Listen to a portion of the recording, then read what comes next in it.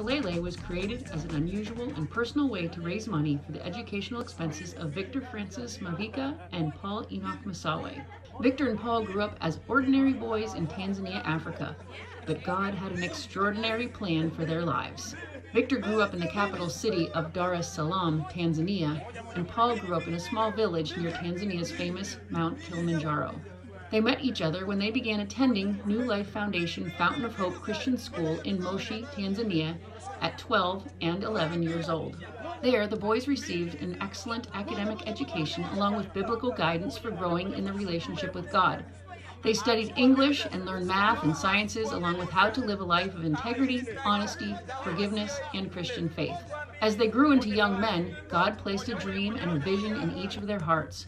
Victor wants to pursue petroleum engineering to help Tanzania safely extract natural resources for the betterment of the country. Paul desires to be a doctor and bring positive change to the healthcare system of Tanzania. In Tanzania, there are only a set number of spots for university academic programs such as engineering and medicine. Unfortunately, although they were highly qualified, neither Victor nor Paul were accepted into their chosen programs in Tanzania.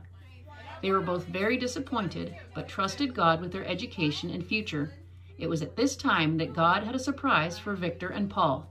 In the summer of 2014, both of these young men were privileged to work as translators and co-ministers for teams sharing God's love with an unreached tribe in Tanzania called the Sonjo.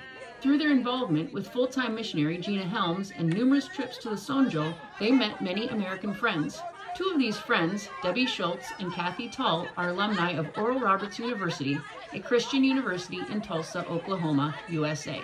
As Gina was seeking university advocates for Victor and Paul, God birthed the vision of continuing their education at ORU. The process was long, and despite many obstacles along the way, God performed countless miracles, and in August 2015, it became a reality.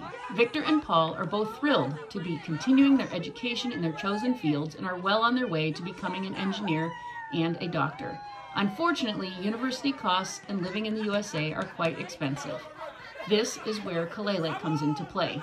Since every purchase of the card game helps raise funds to support their education, Victor and Paul are very thankful for your contribution. Please consider buying more than one copy to give friends and family as a very special and unique gift not found in stores. You can also help by spreading the word through social media. Please like and share facebook.com/KELELEGame.